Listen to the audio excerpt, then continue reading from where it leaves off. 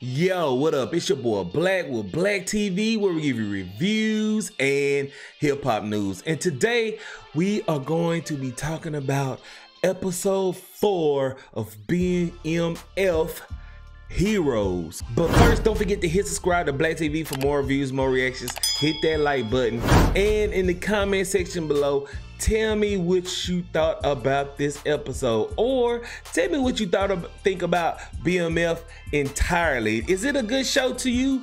Leave it in the comment section and let me know. So without any further ado, let's go ahead and talk about episode 4, Heroes. Well, of course, in the last episode, Meech and Terry finally figured out how to re-up with Pat, how to sell drugs in the factory by buying a lunch truck, and they starting to get their drugs out. We also find out that Kato is a traitor. Like, she's working with Lamar. Like, huh?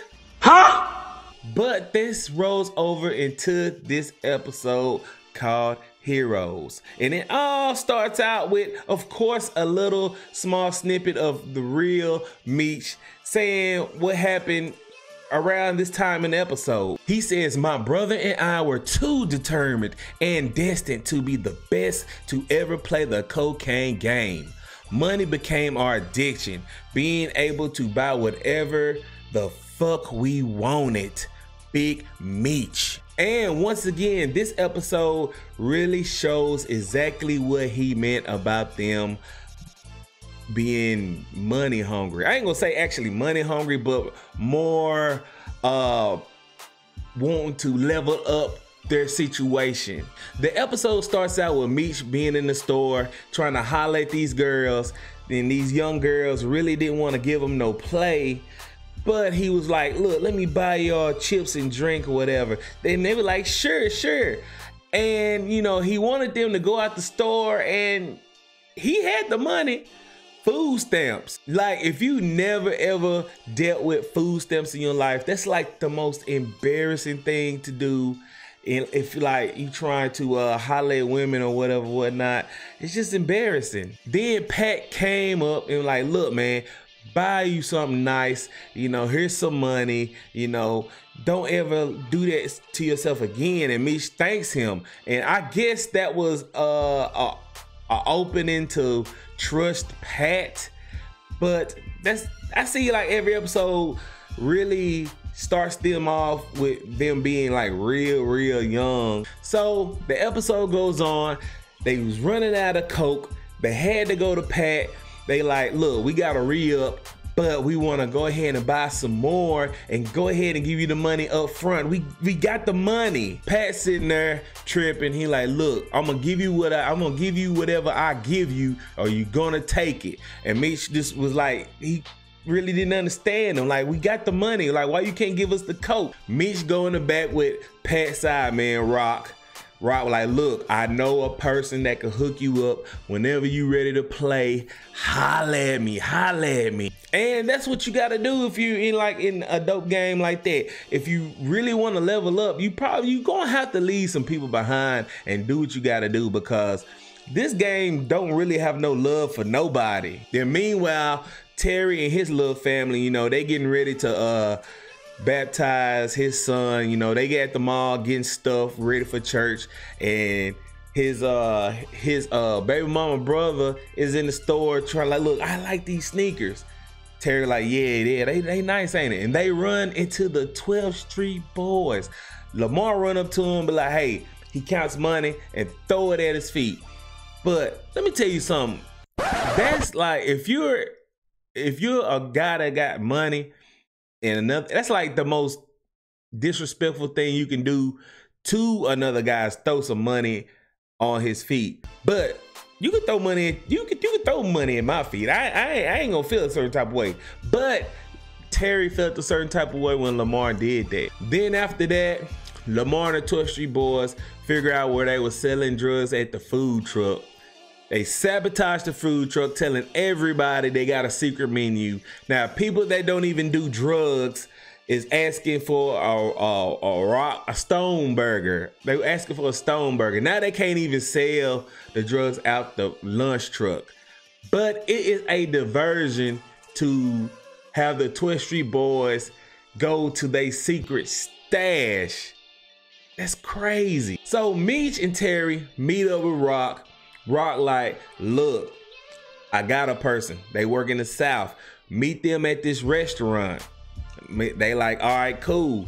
But Meech had another plan, and Terry had another plan. But you know, they were like, let's check them out. Let's check them out. Then Meech, like, Meech has a whole baby mama that we didn't even know about. Like, he goes to this girl house, like it ain't nothing. Like, when was y'all gonna tell this in the story? Like, we 4 episodes in, man. He goes in there and do his thing. You know, they do the yeah.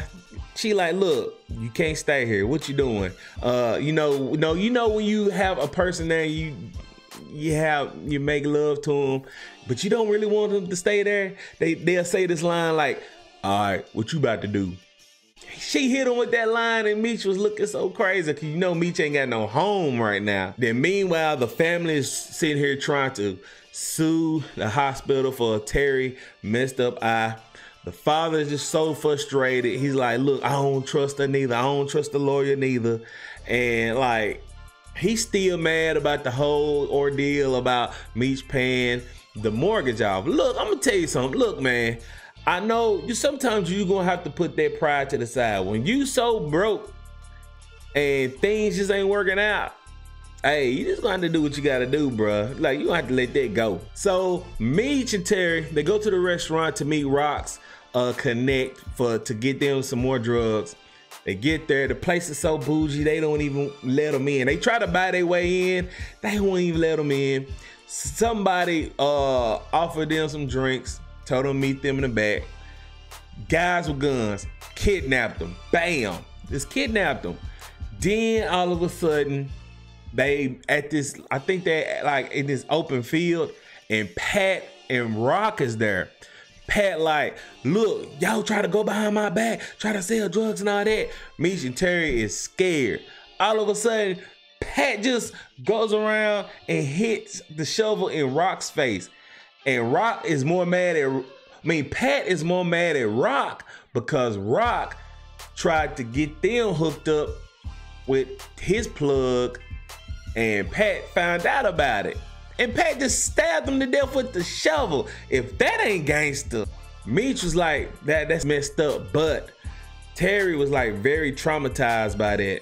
But while all that was going on, they figured out that the 12th Street Boys was at their hideout, and the big guy, I forgot his name. He gets there, finds that whole house messed up, have a shootout there. He got one of them, but we really couldn't see who it was, but he got one of them. He got somebody with a, Lamar came out with a Uzi. Got big dude.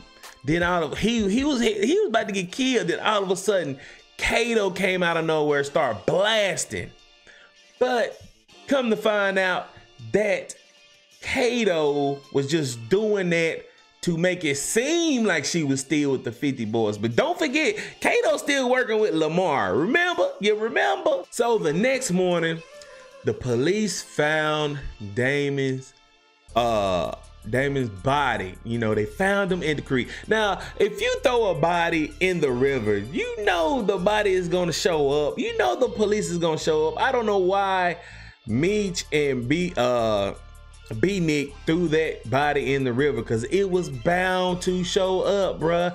Now, I don't know what they gonna do now. So they at Terry's son's baptism, and Snoop Dogg is there. Like, I don't know what they really doing with this Snoop Dogg character. I don't know if Snoop Dogg is just in the show just to be in the show. He's cool with 50 Cent, but he's really playing this preacher role. Like, Kato went to the house, starts smoking. Lamar's in the shadows.